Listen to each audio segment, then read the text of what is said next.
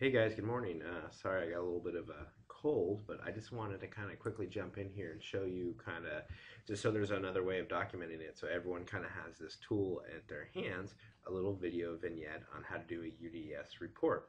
So pretty much anyone can run it. One of these things it requires is that you guys have the access to do it and the keys, and I pretty much gave everybody in our health system these keys. So what I'm going to do is simply go here, go up at UDS. And what this does is will jump us. That little up hat is like a jump sign. It will jump us to the UDS reports.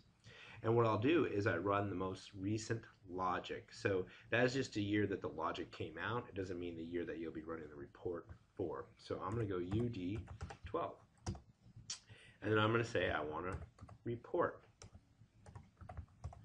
And then here what I'm going to do is select all. Now this is kind of weird because it's going to ask me it twice. I have no idea why it does that, but I'm going to go M, and I got my stuff jumping around over here, and then I'm going to go ahead and enter again.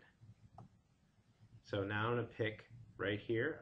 What I'm going to do is pick 12. So there's, I remember I said to ask you twice, and then it's going to go into these questions. So one of the first things it asks you is about the prenatal care. We talked a little bit about this at the UDS training.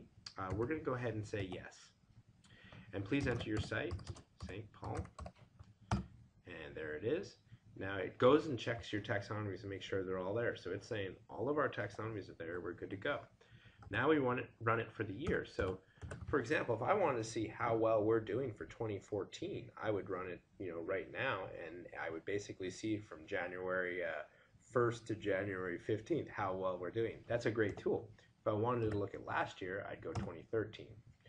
And I would say full calendar year, and I'd say 1 Indian Alaskan natives, and then I would go on and look at this, enter, and here's what you got to put, like a template name. What it does is it stores it as a name. So I'll say James 14, or let's do James 13 for last year. All right, and now I'm going to print to my screen. Now here's an important thing for you guys. I'm going to show you this quick little trick so we can save this report. We're going to go like this. We're going to go up here to go File, Session Logging. And so what we're going to do is record the screen. And then we're going to go up here and we're going to pick our desktop. And then we're going to give it a unique name. We'll call it James 13 again, .txt. Now that txt is important because it'll open it up as a text file. Okay. So now here's the second part. We want it all to kind of compile. So in RPMS, when you run a report, it'll kind of be, a little bit crazy, like page break, page break, page break. What we want to do is just put it all together.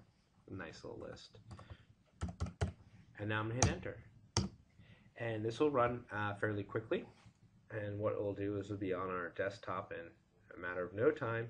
And then that report we can go quickly look at and kind of see what's going on. So let me go over here to my desktop a little bit, see if it's kind of up there somewhere. There's that James 13. So when I open that up, what you'll see is the UDS report. So that's basically the gist of running the UDS report from start to finish. It's quite easy. I'll kind of make this a YouTube link so anyone can go look at it. Thank you.